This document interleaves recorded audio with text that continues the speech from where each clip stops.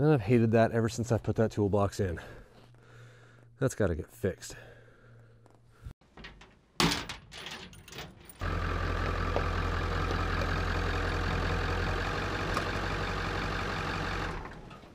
Now, like most trucks, my truck has tie downs in each corner of the bed.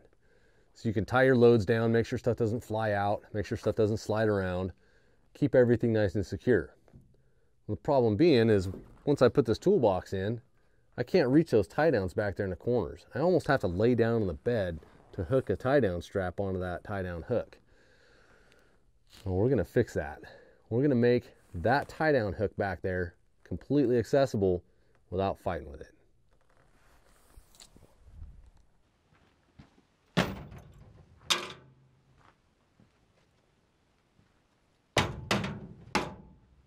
This should be a pretty quick and easy install. So I'll try and make the video short and sweet so you don't spend more time watching the video than you do actually installing this hack on your truck.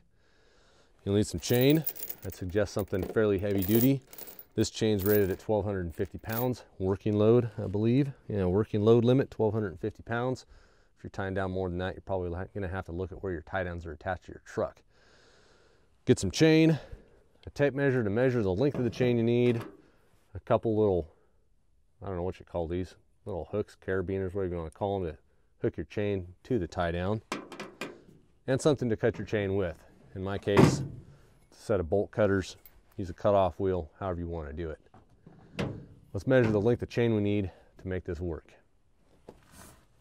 So we're going to measure from the tie down, roughly from the tie down, to the bolt that holds your toolbox in place, to get a rough length. Now you don't want to cut that chain exactly length. You want to cut it, I'd say about maybe 5 inches longer, 6 inches longer.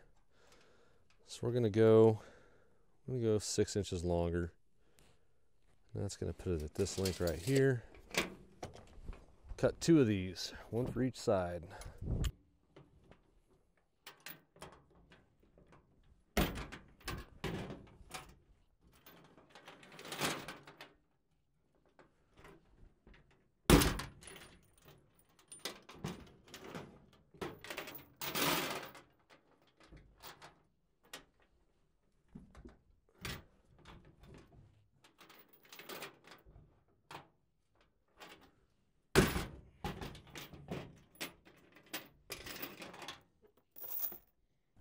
Hook your chain on there, hook that in there, tighten it up.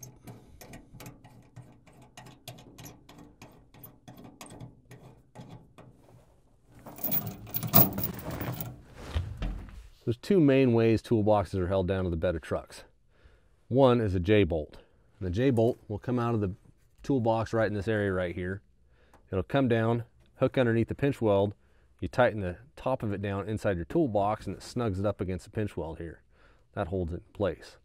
If you've got the J-bolts, simply loosen this back one up, put your chain on the J-bolt and tighten it all back up to hold it in place. The other way is a nut and bolt method, which is going to drill through the toolbox, through your upper bed rail, and you're going to put a nut and bolt on to hold it in place. Now my truck has a nut and bolt method. It's got long bolts, long enough that I can just add the chain to the bottom of that bolt, another nut and washer, tighten it up, and it'll hold it in place.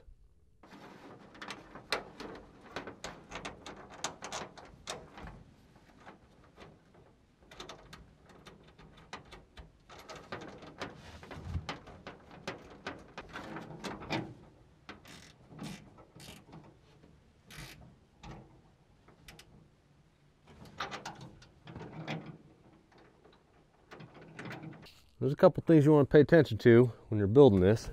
Number one, your tie down hooks fit through your chain. You don't want to just loop it on your chain, you want to put it through a link. That way it pulls on that back tie down. Pay attention to your angle so you're not pulling down on the mount to your toolbox. Now different size tie downs, these thin tie downs, have smaller hooks. Now, the bigger size tie downs have bigger steel hooks. This one barely fits through that chain, and it only fits through because the plastic is worn off. One way you can get around this is if you grab another one of those attachment links, you can put it through a link of this chain, and that'll give you a bigger place to attach to. Another thing you're going to notice is this chain, it's going to clank against the side of the bed. It's going to rub on the paint, possibly cause it to rust. What you can do to prevent that is to get a piece of hose that'll fit over the chain, cut a little piece so it just fits down there in the bottom, and it'll stop it from rubbing and clanking up against the side of your bed. It's simple things that make life easy. I don't have any rubber hose right now, but I'm going to be sure and pick some up to keep that chain from rubbing the paint off my bed. If you liked the video, hit that thumbs up button, hit the subscribe button, and a little bell for notifications. There's plenty more of these videos coming out. Until next time, guys, go make something.